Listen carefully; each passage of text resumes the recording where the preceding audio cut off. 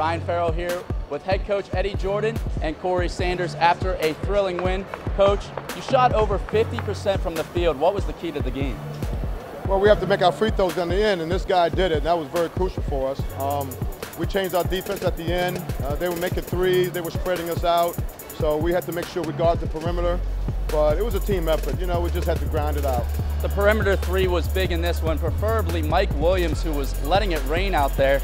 He really got it going early. Well, Corey and Mike's getting on the same page. They sort of developing and creating some chemistry among themselves, so they look for each other very, very well. Thank you, Coach, and great win. Thank you. Corey, what a win for you. I mean, you had those clutch 4 foul shots at the end of the game. What was going through your mind?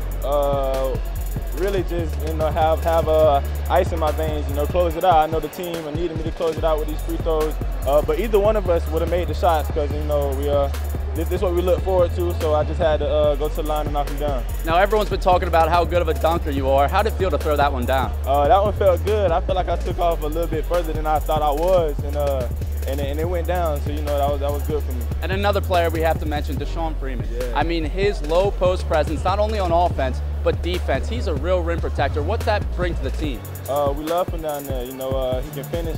He can finish in the post. He can block shots. He runs the floor.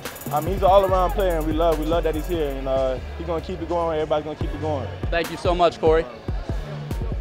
From Corey Sanders and head coach Eddie Jordan, I'm Ryan Farrell, BTN Student U.